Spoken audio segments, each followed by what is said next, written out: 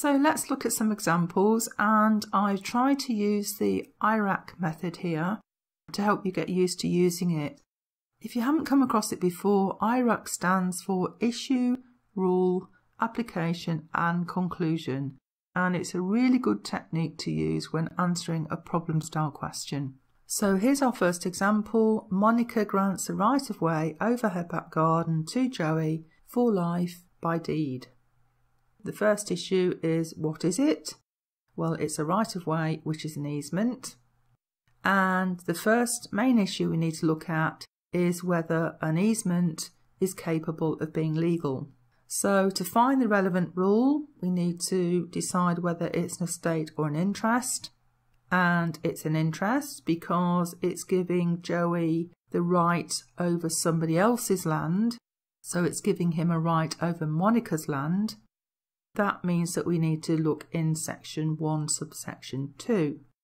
Here's the rule, which states that easements which are equivalent to a fee simple absolute in possession or a term of years absolute are capable of being legal.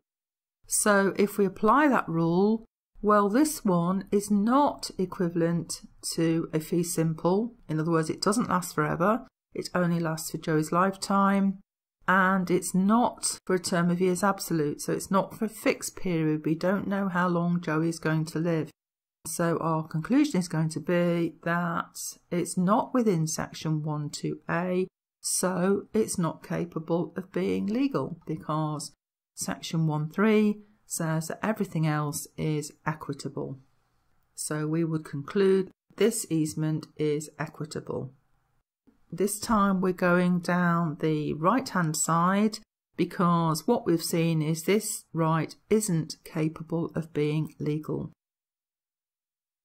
Here's another example. Ross grants a right of way over his back garden to Rachel for 20 years by deed. And again, identify what type of right you've got. A right of way is an easement. So the first issue we need to look at is whether an easement is capable of being legal. In order to find the relevant rule, we need to decide whether it's an estate or an interest. Well, it's an interest, so the rule is that only interests listed in section 1 subsection 2 are capable of being legal. And the rule is that certain easements are capable of being legal, and they are easements which are equivalent to a fee simple absolute in possession or a term of years absolute. Is this starting to sound familiar? So let's apply that rule to the facts. Well, this time, this easement is equivalent to a term of years absolute because it's for 20 years. So our conclusion is going to be that it does fall within section 1 subsection 2. So an easement of this type is capable of being legal. So now we need to move on to the second key issue, which is whether this particular easement is legal. And to work that out, we have to see whether any requirements for its creation have been complied with. As we've seen, the rule in section 52 of the Law of Property Act 1925 says that to create a legal interest in land, a deed is needed. And I would just quickly check whether any of the exceptions apply at this stage, but they don't. So apply the rule. Well, the facts tell us that this easement was created by deed. So our conclusion is that this particular easement is legal. So we're back to the left-hand side in green. It was capable of being legal and the requirements for its creation had been complied with. Okay, here's another one.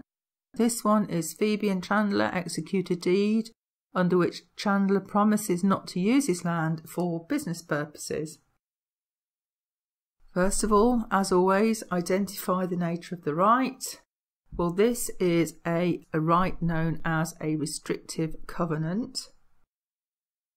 And to find the relevant rule, we need to ask ourselves, is it an estate or an interest? Well, it's an interest. The rule states that only interests listed in section 1(2) are capable of being legal.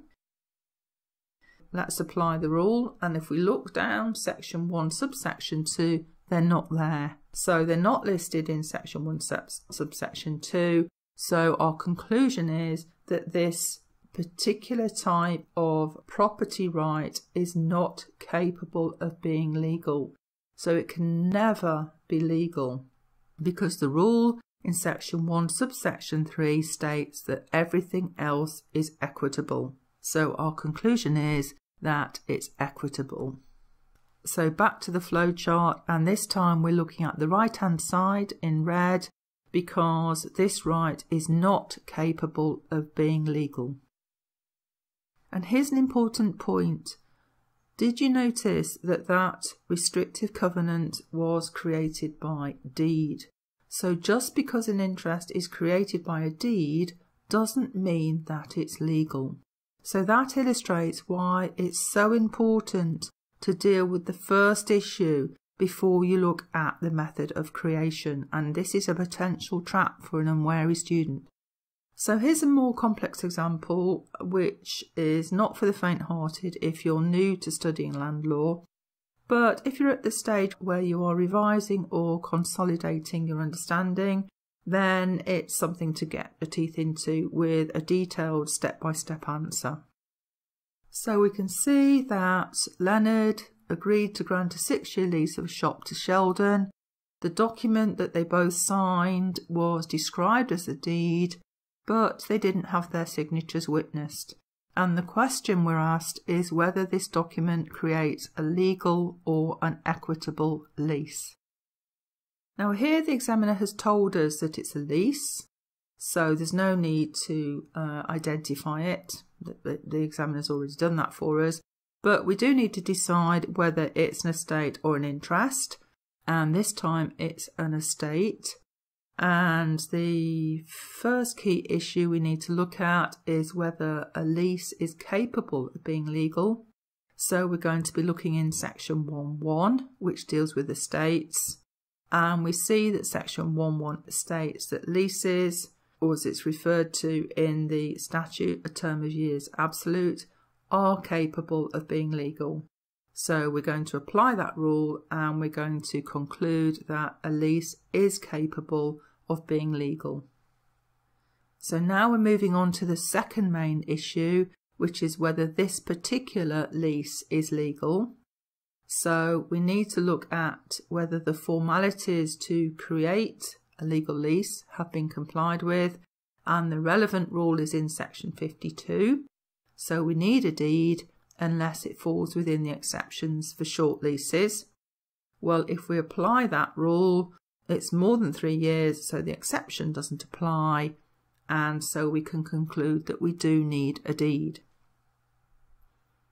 So now we need to decide whether the signed document is a valid deed.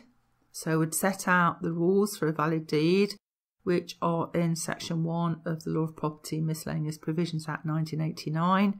You'd explain the requirements for a valid deed, and when you come to apply it, you would say, well, it's signed, it is described on its face as a deed, and it's been delivered, but it hasn't been witnessed. So you conclude that the document is not a valid deed, so that would then allow you to conclude that it's not a legal lease. So although leases are capable of being legal, this particular one is not a legal lease. Then we need to move on to see whether this signed document that we have can create an equitable lease. The rule is that an informal grant of rights in land can be treated as a contract to create the right. We've seen that in the case of Parker and Tazwell. So then we have to check to see whether the document satisfies the requirements for a valid contract, which are in section 2 of the 1989 Act, which says that it must be in writing and signed by both parties. If we apply that rule, well, the document is in writing and they both signed it, so we can conclude that it is a valid contract. Therefore, we can arrive at the final conclusion that Sheldon has an equitable lease for 6 years. So that's all that I want to say about whether a right is legal or equitable.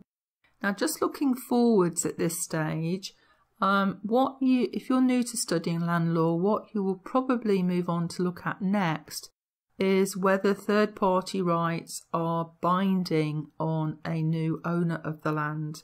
And there are two different systems for dealing with this issue, depending on whether title to the land is unregistered or registered. And that's something that I'm going to be looking at in later videos. Thank you so much for watching. I hope that you've found this video helpful and that you've picked up some tips along the way. And remember that if you're new to land law, you might find it helpful to watch the video again when you've completed your studies and you're revising for an end of year assessment. Please consider subscribing to my channel or like or share, because it really does make a difference, and I will be adding more content soon. Please feel free to add comments below because I find them really useful. Thanks again for watching. Good luck with your studies.